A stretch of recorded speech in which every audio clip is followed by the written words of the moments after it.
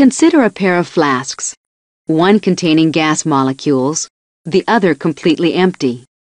If the flasks are connected at their mouths, gas in the filled flask will move spontaneously to the empty flask by its molecular motions. Eventually, the distribution of molecules will be even throughout the flasks. The final state in which the matter is more dispersed is much more probable than the initial undispersed state. Stored chemical potential energy is released from reactant molecules in an exothermic reaction. This energy spreads out or disperses over the product molecules and the molecules in the surroundings. Molecular motions are much more random in the gas state than in either the liquid or solid states. Motion in a liquid is more random than that of a solid. Gases tend to have the highest entropies, while solids have the lowest. Heptane at 1500 Kelvin has significantly greater molecular motion than it does at 200 Kelvin. The substance has greater entropy at 1500 Kelvin than at 200 Kelvin. In general, the more complex a molecule, the greater its entropy. We can see this trend by comparing three alkane molecules. The amount of motion for each molecule translates into entropy. The more motion overall, the greater the entropy. The entropy of a solid depends on the strength of the forces holding it together. The weaker the attractive forces, the greater the motion of the ions in the crystal lattice, and the greater the entropy.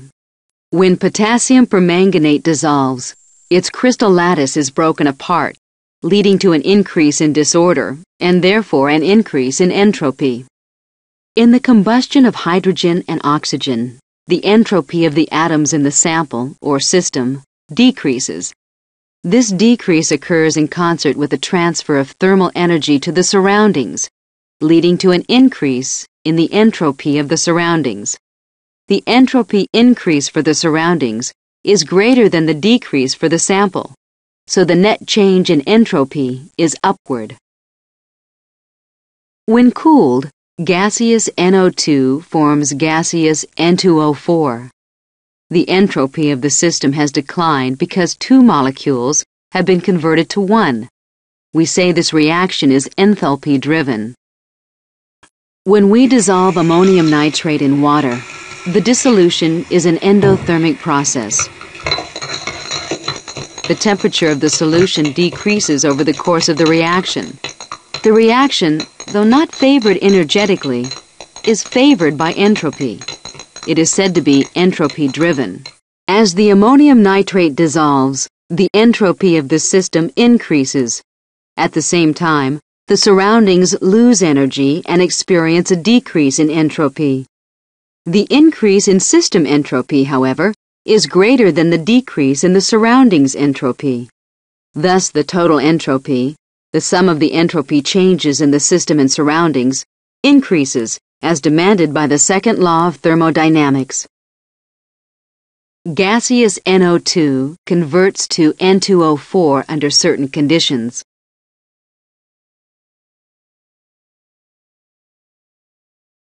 When the system is at a low temperature, equilibrium for the reaction is reached after a high percentage of the reactants have converted to product.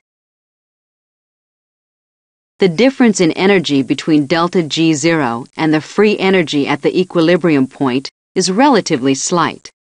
The equilibrium constant is high. When the system is at a high temperature, gaseous NO2 converts to N2O4 to a smaller extent. Equilibrium for the reaction is reached after only a small percentage of reactants have converted to product.